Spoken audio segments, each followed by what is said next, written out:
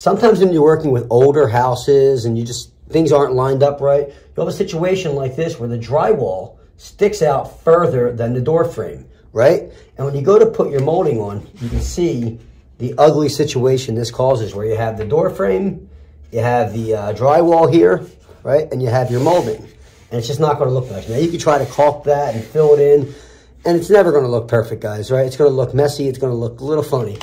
What you do is you go to the store and you buy something called J vinyl trim. I'm going to show you that in 1 second.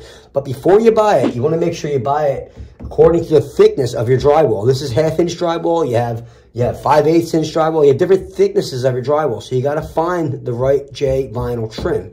And what that looks like is this. And it comes in 10-foot sections usually. A 10-foot piece of this is about $5, $4, very cheap. And that's in $20, $23. It's still pretty cheap stuff. And all you got to do is really just take this long piece and you slide it up under here, right? And now watch the difference this is going to make when you put your molding on. Look how much cleaner this is, guys. And now what you can do is you can leave it like this and just paint it.